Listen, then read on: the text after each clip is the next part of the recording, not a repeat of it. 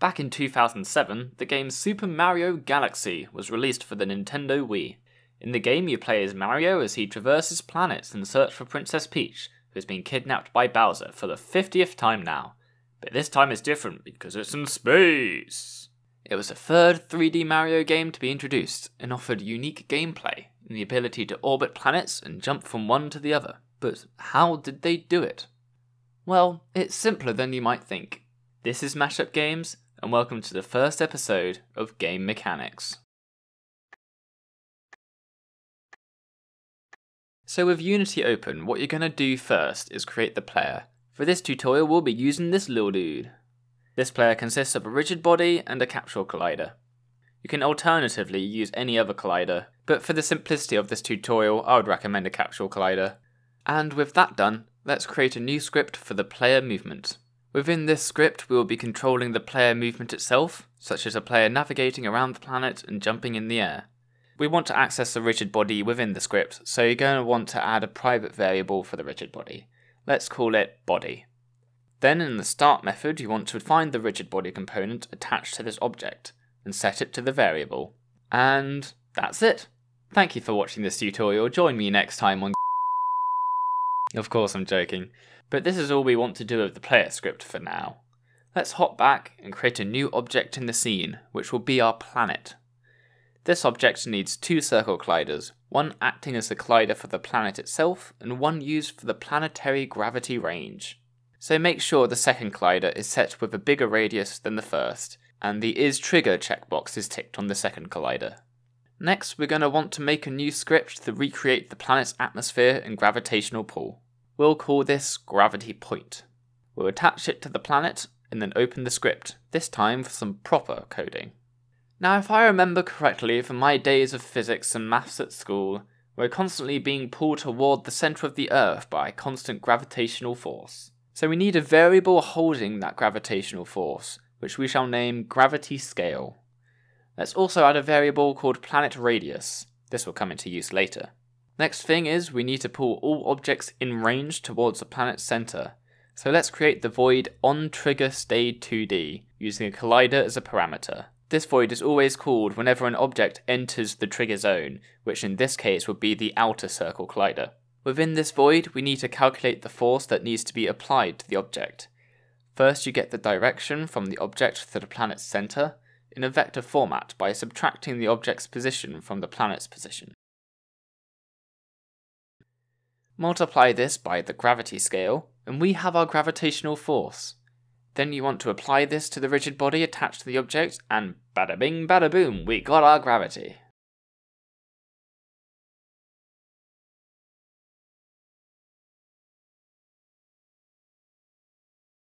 Now let's go back to Unity. But before we enter play mode, we need to revisit the player's rigid body. Oh no, the gravity is on. Let's set that back to 0. There's no gravity in outer space, silly. And let's set the drag to 0, since there's also no drag in space. And let's test this in play mode. Great, the player moves to the planet's surface.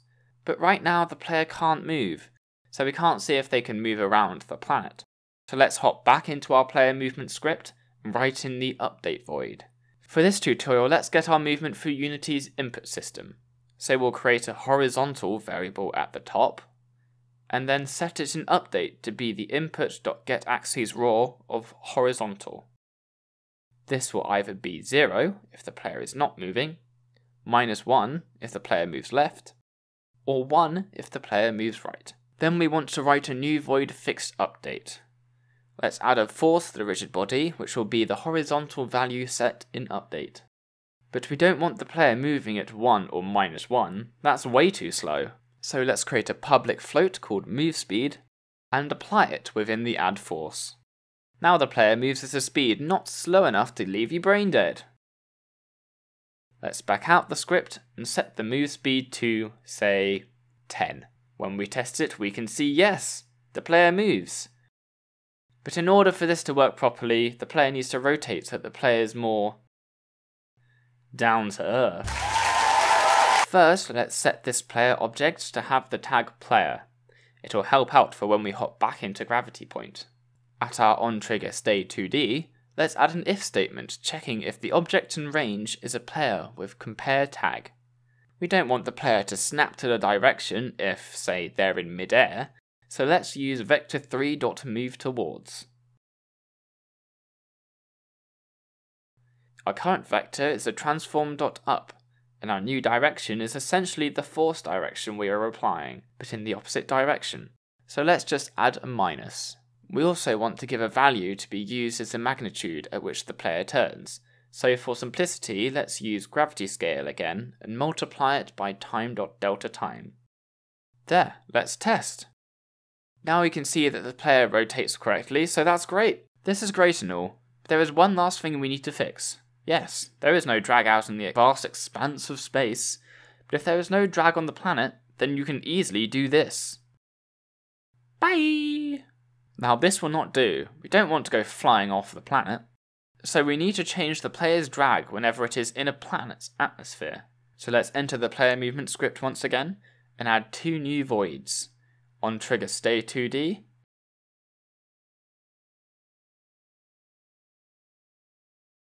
and on trigger exit 2D.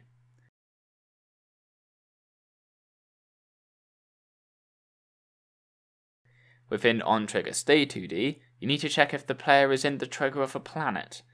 So let's add an if statement with the compare tag again, this time looking for the tag planet. If yes, then we want to change the drag of the body. Let's say put this to 1, which is a rigid body's default. And we want to do the same within on trigger exit 2D, but this time changing the drag back to 0. You could maybe instead change it to a very low value, such as say 0.2, so that if a player does go flying off the planet, it is slowed down at least a little. There, that's much better. The player is now staying on the planet's surface. This could be fine as is, but it's missing one part of the mechanic from Super Mario Galaxy that made it so fun. Being able to jump from one planet to another. This is actually pretty easy. We no longer need to touch gravity point, but just add the ability to jump within player movement. So let's first make a new float variable, let's call it jump power. We also want to add a boolean variable that will represent when the player is grounded on a planet so that the player can't jump in midair. Let's call this isGrounded.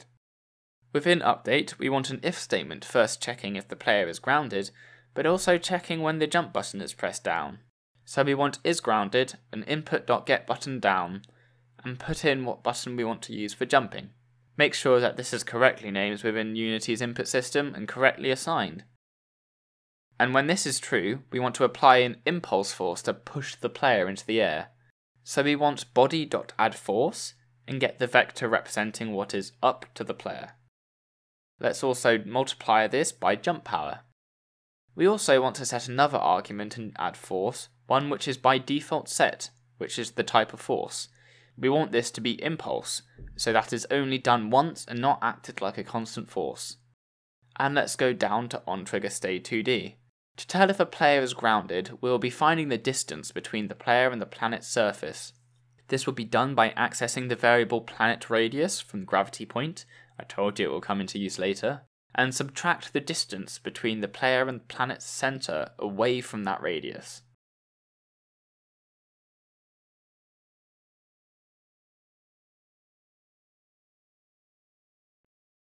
If this is less than a certain value, we can assume that the player is close enough to the planet to be on the ground.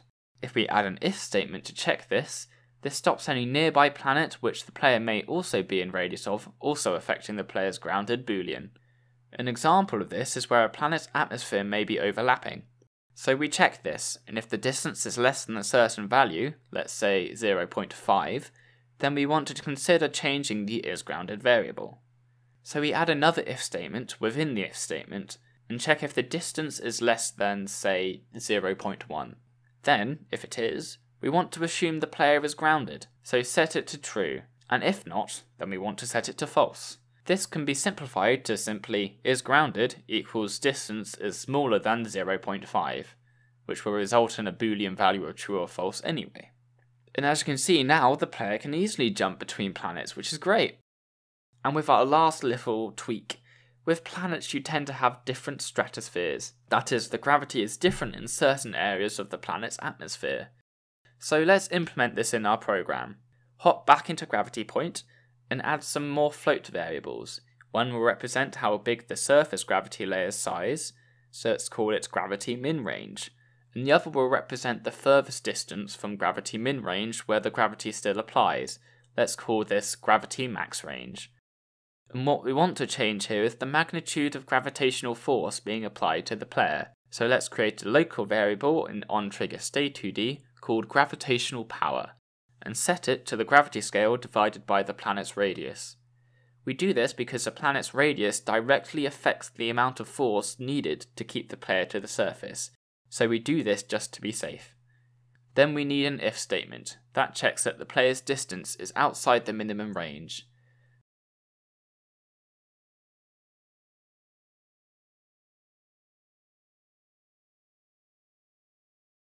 So if dist is bigger than planet radius plus gravity min range, within this if statement we want to get the distance from the planet's centre to the edge of the planet's minimum surface gravity range, and then we want to calculate our gravitational power, which is a little complicated.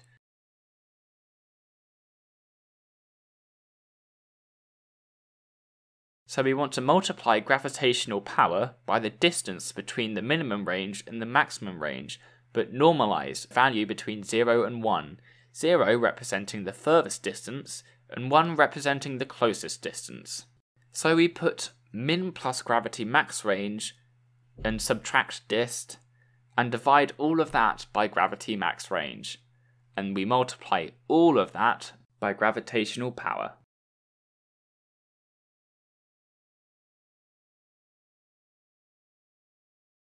Now if we hop back into play mode, we can see the player will be less pulled towards the planet's surface the further away they are, and they will start to accelerate the closer they get to the surface range.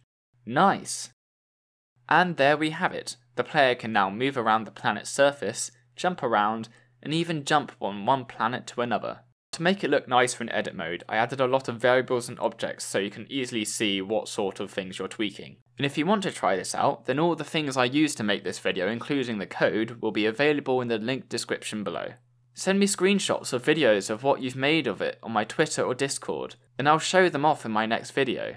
But that is it for this edition of Game Mechanics. And join me next time as I recreate another game mechanic from another game. If you've liked this video, then please like and subscribe. This is MashUp Games, signing out.